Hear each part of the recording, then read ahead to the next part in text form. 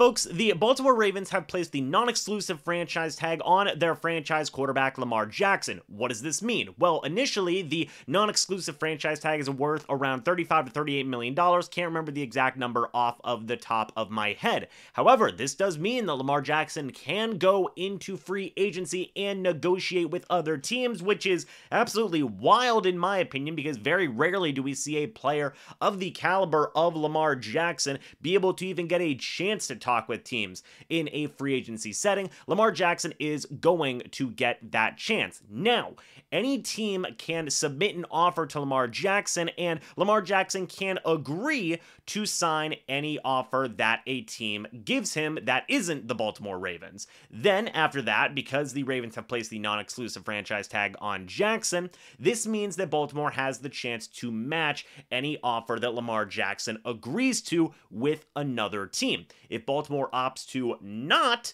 go ahead and match the offer that was given to Jackson, Jackson will be going to that new team he agreed to sign with. However, the team that signs Jackson not only has to pay the contract of their new quarterback, they also have to give the Baltimore Ravens 2 first-round picks, one in this year's upcoming draft and one in next year's upcoming draft. Another important thing to make a note of here is that if a team does not have their original or better draft picks than what they had in the past, they will not be able to offer Lamar Jackson a contract. So that already eliminates a handful of teams. And I ran a poll about this, and I'm going to get to the results of that poll at the end of this video, but should the Tampa Bay Buccaneers be one of those teams? They fit at least the criteria of having their original draft compensation, the 19th overall pick this year, and whatever next year's draft pick is going to be, so they could at least negotiate with Lamar Jackson.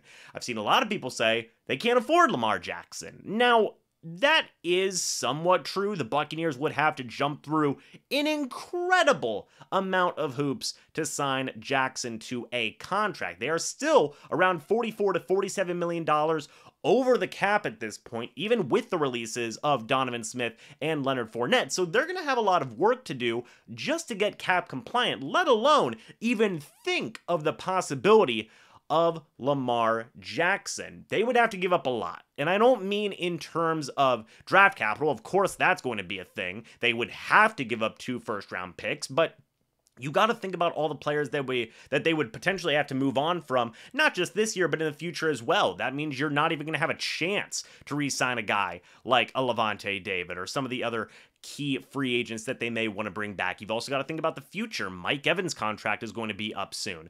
Devin White's contract is going to be up soon. Some of these other guys that have been really important to the Buccaneers' success, Tristan Wirfs is another big name. There is going to be a tougher road, and possibly even some places pretty much impossible to re-sign some of those guys if you do bring in a guy like Jackson. But it is really, really tough to deny that Lamar Jackson is a potential guy that you could bring in. And I'll be honest, just to voice my opinion here, and I know I don't do this very often, I think the Buccaneers should at minimum bring him in for a visit. In my brain, I know it's not possible, right? Or I know it is not logical to bring in Jackson, but how rare is it that you get a legitimate, when he is healthy, top 5 player in the NFL, not even just at his position, but possibly in the NFL period, in the open market? To me, that's already worth 2 first-round picks. If you told me, hey, you could get Lamar Jackson, you've got to give up 2 firsts, I would probably do that with not little thought into that. But the biggest issue here is the money, the contract. That is a big issue there. Because again, the Buccaneers, they have had to pay the piper now, and they might not be in the best contractual situation for Jackson. You've also got to consider Lamar Jackson, and his contract demands have been pretty wild throughout this process. He wants a fully guaranteed deal, just like Deshaun Watson with the Browns. Seems like that's not going to be in the cards at this point, but will some team possibly cave? I don't know. It's a legitimate possibility. Would the Buccaneers be one of those teams that says, hey, let's ride, let's just give Lamar the full guaranteed contract? I don't know if that would be the most logical decision as well. But even then, my heart, in even just thinking about it, just instinctually, wants me to say, why not? It's Lamar Jackson. So I'm personally very conflicted about this. I know it's not going to happen, folks, right? I know.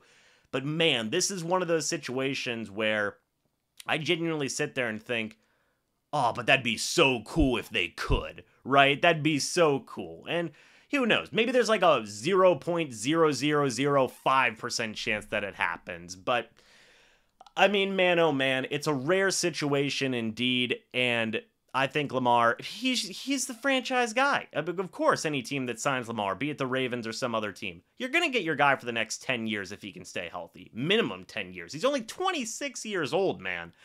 And I would say at bare minimum, I would expect teams to at least bring him in for a visit. Maybe that team will be the Tampa Bay Buccaneers. I believe they currently have the second best betting odds right now, according to most betting websites. So, I don't know. But for the poll, by the way, 772 votes were in there. 57% of the people said that they do want to see the Tampa Bay Buccaneers pursue signing Lamar Jackson at quarterback. Myself, personally, I'd probably just be happy with them at least bringing him in for a visit, because I know that pretty much you cannot make the money work. You'd have to give up pretty much half of your team, but it's Lamar Jackson, man. So it is what it is. You know, is it going to happen? No, it's not. You know, it isn't, but be really cool if it did. Let me know your guys' thoughts and opinions down in the comment section below. I'd love to hear it. You know, this is kind of a different video. I usually don't gush this much about a situation and give my own personal thoughts and opinions on it, but this is such a rare, interesting situation to me that I just thought it would be fun, worth talking about. Let me know your guys' thoughts and opinions. I'd love to hear them. Thank you guys so much for watching this video. Hope you all enjoyed. And as always, folks, I will see you all in the next video or the next live stream. But until then, and as always, guys, goodbye for now, and go Bucs.